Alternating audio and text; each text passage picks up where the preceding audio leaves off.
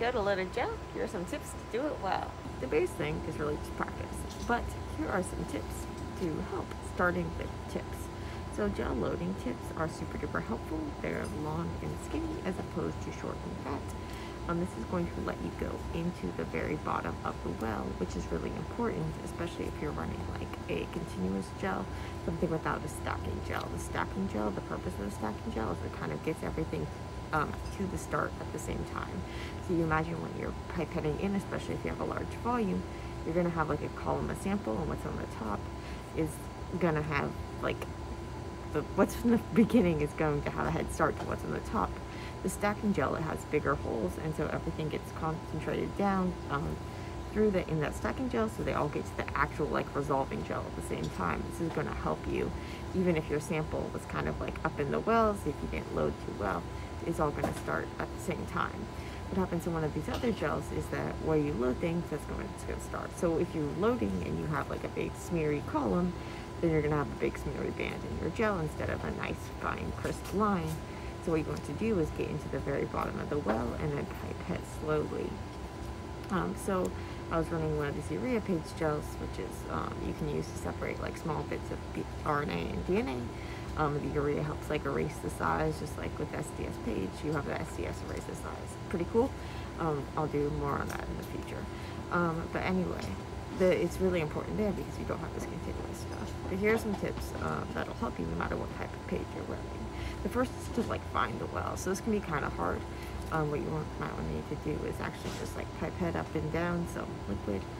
Once you find the first well and you pipette something in there, then it's easier to find the rest of them because you're evenly spaced these wells. Some of the precast ones have the wells like drawn on there or written on there. You can also put a marker on there, but make sure like write on it, but make sure that you're not gonna then wash it off when you're doing it. So make sure it's like a marker that's like a lab marker. You can also sometimes like stick a sheet of paper or something behind it to help kind of be able to see the outlines. And so when you're pipetting up, so depends what your strategy is. Are you trying to pipette like all your sampling? Like maybe if you're doing a purification where you're actually gonna extract things out of your gel, then it's really important that you get all your sample. Whereas if you are just wanting to visualize it, then you just need, say, like a set amount, and maybe it's really important that you get the same set amount for each of them. And then you want to make sure that you make extra sample. So typically make like 1.5 samples worth, or if you're worried that you might have to run it again, make like 2.5, that sort of thing, so you have backup. So if you are just doing a set amount, this is less of an issue, but if you're doing something where you're trying to suck it all up, you want to make sure that when your pipette is set to like whatever a larger volume than you're actually going to load.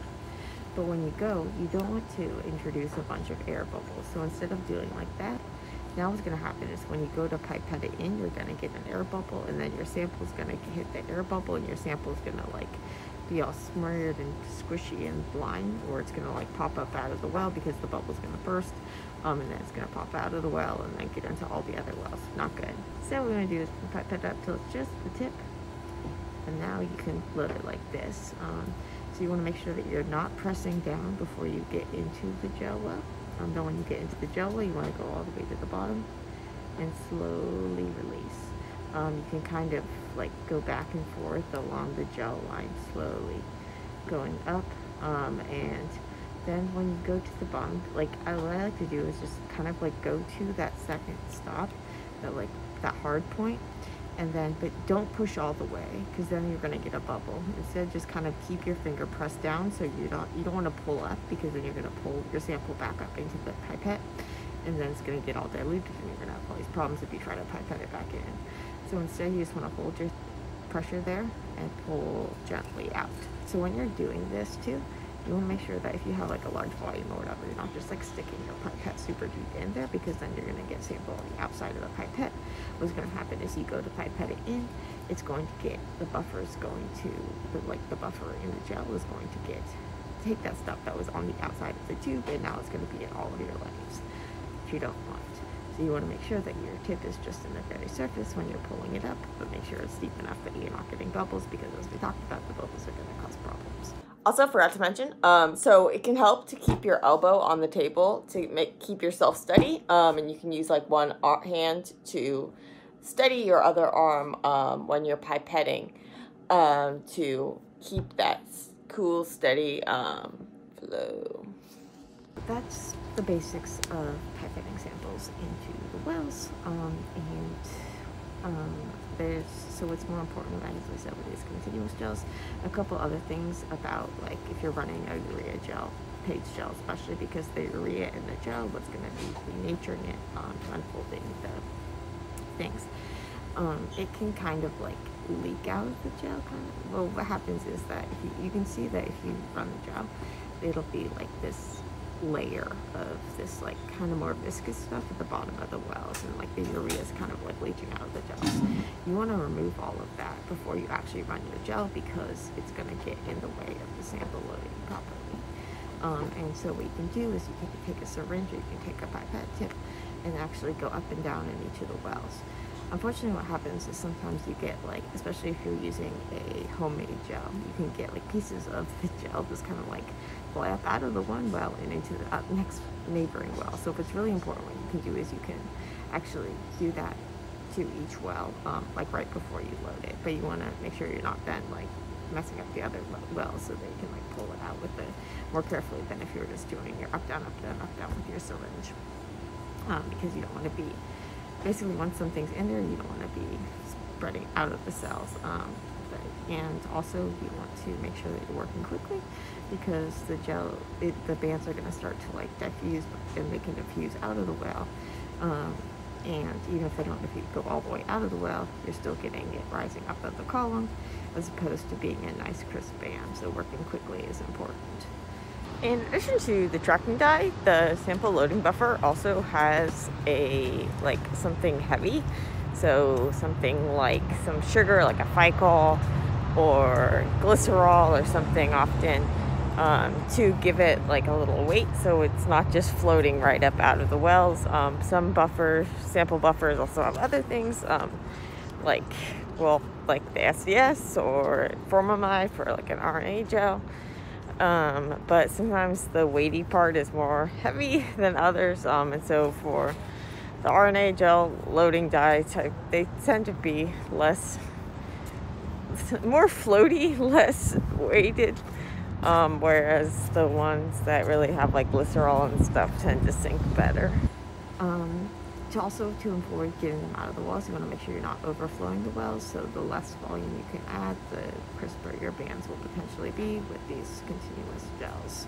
So it's less important with like an SDS page gel, but when you're running one of these urea page gels, it's like a TBE page gel or whatever, it's important that you have something in all the lanes, preferably the same amount. And so if you don't have enough samples, then you can add in those empty lanes, you put the running buffer, so like the sample loading dye. So typically that dye is like 2x or something, so you could just take some of your tris buffer or whatever, make a 1x, and then load the same amount of that as you loading the amount of your samples.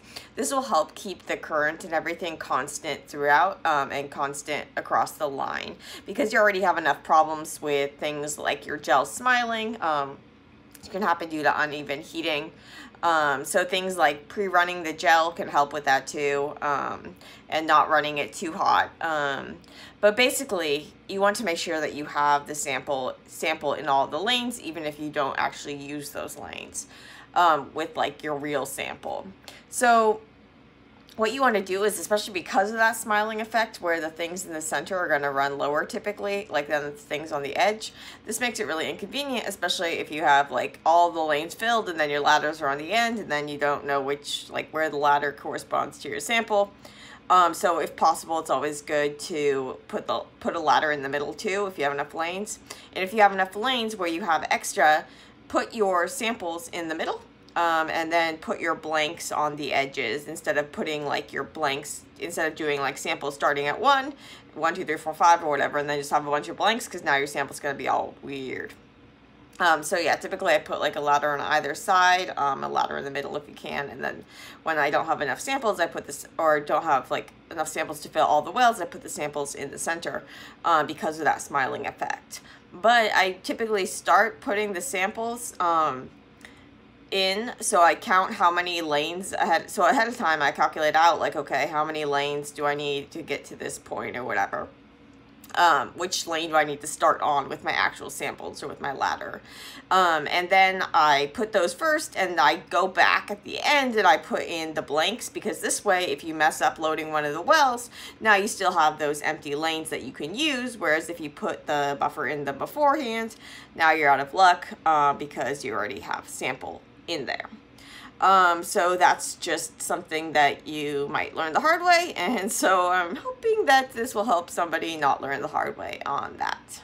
If you're running an SDS-based gel and your sample has potassium in it, so potassium is going to precipitate with the didecyl sulfate, so sodium didecyl sulfate, the SDS, is soluble.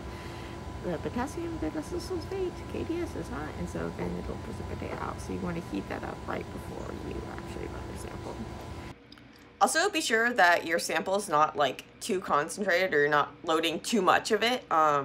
So this can be a problem if you are doing, say, like a cell lysate. You want to see like, oh, is it in the pellet? Is it in this fraction or whatever? Make sure you dilute that down first. You might need to do like a range of dilutions to see what's a good concentration. Or you can do like a Bradford or some sort of protein concentration thing to make sure that you're loading like a normal-ish amount. If you load too much, what's going to happen is you're going to like, everything's going to contract, and it's going to go, and you're going to get this weird smear down your gel, and then everything around it is going to like, yeah, so that's not good. Or load your sample, I mean, and you might see like some like precipitation form, but it'll be less bad if you do the heat it up right first. I think that's it. Yeah, so just basically make sure that you don't have any bubbles when you're pipetting up, that you keep your finger pressure down when you go all the way in, but you're not pushing out, just nice and firm. Then you want to push down, pull up, keep your thumb there, pull out, and voila.